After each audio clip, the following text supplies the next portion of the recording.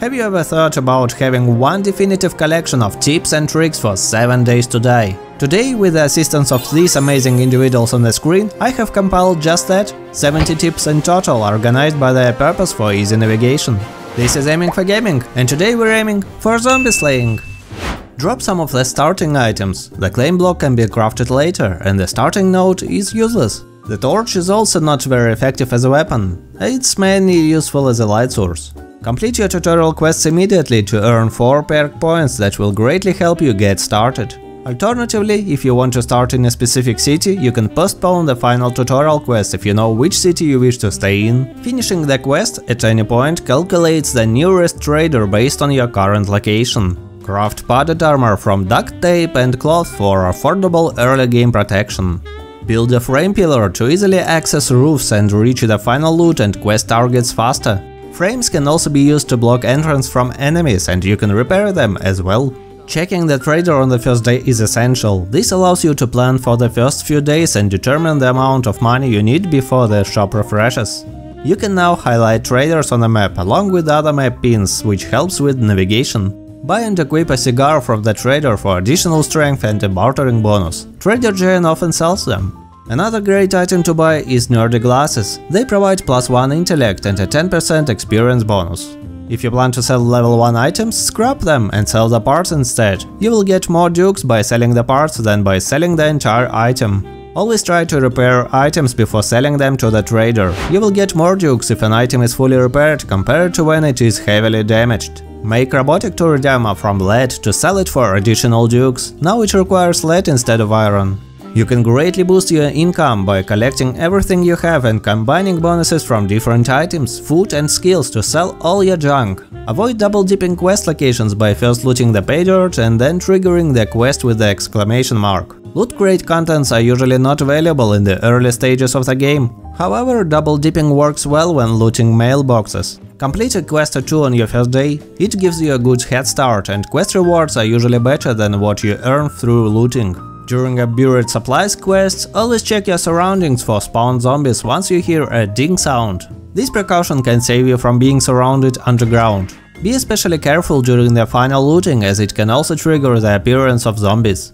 Don't neglect quests, as they offer progressively better rewards, including greater quantities of rewards as you level up through the tiers. For example, after completing 7 tier 1 quests, you will have the opportunity to choose a bicycle as one of your rewards. You don't have to exclusively focus on quests from the current tier. For instance, instead of completing 7 tier 5 quests, you can finish 9 tier 4 quests and still receive the tier 5 reward. This approach is much faster, as tier 5 quests can be quite tedious. Walking out of the quest range after starting it will cause the quest to end and be considered as failure.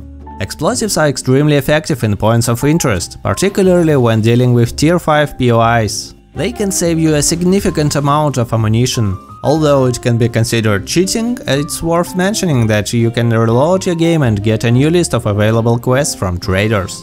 The new infested quests are excellent for gaining experience, and they also provide an additional infested chest as a bonus reward. Quest progression is shared among traders of the same type. For example, if the first trader Gen gives you a tier 1 quest and you complete them, the second trader, if it's also Gen, will offer you tier 2 quests upon your first visit. Similarly, Rect will have his own quest progression.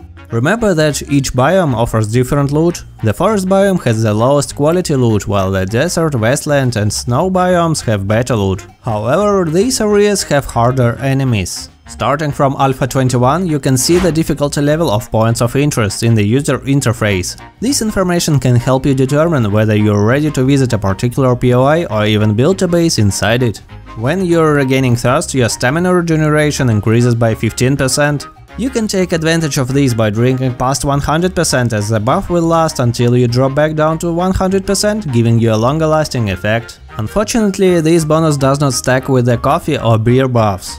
In Alpha 21, pots have become a necessity, and you can find them in POIs. Many POIs have pots lying on the tables in the kitchen. While traveling, keep an eye out for tree stumps. If you chop them down with your axe, you have a chance to obtain honey, which can be used as food or to cure a 5% infection. Consume food before entering a house or during Horde Night. Don't underestimate the added stamina bonus from food. 7 minutes of +20 stamina can give you an extra swing with your weapon. Be cautious while driving and avoid crashes, as transportation vehicles can now sustain serious damage. Be prepared to repair them using a repair kit. Drink beer while riding your bike to travel for 2 minutes without worrying about stamina. Instead of lockpicking, you can simply break into safes. This method takes time but can be worth it in some cases. The new police cars introduced in Alpha 21 can also be opened using a lockpick or by wrenching them like safes. However, be aware that doing so will trigger the alarm and spawn several ferals. Plan your moves ahead accordingly. To disable the new fire obstacles, follow the pipe and turn off the valve. Keep an eye out for construction site boxes that contain additional loot. They can be easy to miss, but they are definitely worth checking. By the way, clicking the like button on this video will show me that you enjoyed it. It's very important to me and motivates me to make more videos for you. In the beginning, utilize pipe weapons as they only require pipes for repairs and are much cheaper to maintain compared to more advanced weapons. All mods increase both weapon and tool damage and block damage. Don't hesitate to attach wood splitters to your club or a full auto mod to your pistol. By the way, an iron breaker mod on a wrench is exceptionally effective. Delay crafting new tier weapons until they reach a decent level to support enough mods and be worthwhile. Your previous tier weapon might have better damage with the help of additional installed mods, while consuming less stamina compared to the next tier. When scrapping items like brass trophies in your inventory, you will only receive 75% of the materials compared to putting the items as they are into the forge. Now you have the ability to pin and track recipes. The bow is an excellent weapon for initiating combat, especially if you crouch to gain a sneaky damage bonus. This strategy works for both animals and zombies. Avoid the harvesting animation with knives by aiming just above the body and then adjusting your aim to make the attack connect. This technique significantly increases harvesting speed. Don't overlook packaged blocks at POIs as they yield cement, cobblestone and now even food, requiring almost no effort to obtain. Workbenches no longer yield forged iron, but drinks machines provide both forged steel and iron when ranged. Gas stations can be ranged to obtain forged iron, steel and fuel. Lights are a great source of steel when ranged. To obtain pipes quickly, you can range items like sinks and radiators. Scrapping or smelting radiators found in cars is a way to acquire brass. To obtain the best resources from a vehicle, it needs to be intact and searchable, which will yield batteries and engines. Additionally, your salvaging level increases the odds of finding batteries and engines as well. The best resources are always obtained by wrenching once the car's health points reach 50%. If you're specifically after engines and batteries, it's pointless to fully wrench the car. Traders often give antibiotics as rewards, so if you are unlucky with finding honey, use them instead. If you want to acquire more resources from mining, level up Miner 69er and Motherlode and also use Rockbusters. Once you acquire a wrench, you can demolish everything in a POI, including lights and TVs, to obtain a good amount of electrical parts, which can be sold for dukes. Starting from Alpha 21, zombies may attempt to eat your hunted animals, such as deer. Additionally, animal bodies disappear after a while, so even if you're certain everything is fine, keep this in mind. Another essential item starting from Alpha 21 is a water filter, which is sold by traders for 1500 dukes and is used to craft a dew collector that yields 3 water every 24 hours. Be cautious when leaving too many workstations crafting, as this along with campfires increases the heat map, which can spawn screamers nearby. Place a block to prevent a POI from appearing in the quest list. Build a bunker base with a single entrance breach to effectively control incoming horde knights. This is by far the most efficient base design you can create. When sneaking through a POI, stepping on any garbage or broken glass can cause noise that may wake up zombies. You can remove the noise by chopping it up with your axe or by reading one of the urban combat magazines to pass through silently. Starting from Alpha 21, spears are quite effective. They have useful bonuses such as the ability to attack enemies from a distance, and their books can still be found in mailboxes, making it easy to collect the full set bonus. The full set now fully recovers your stamina after each kill, by the way. Using steroids when you have a sprained or broken limb prevents you from taking damage when using that limb. It also stops the timer from increasing when using the limb and reduces the speed penalty of damaged legs. It's wise to consume all food with bonuses before a horde night, as it will make you stronger.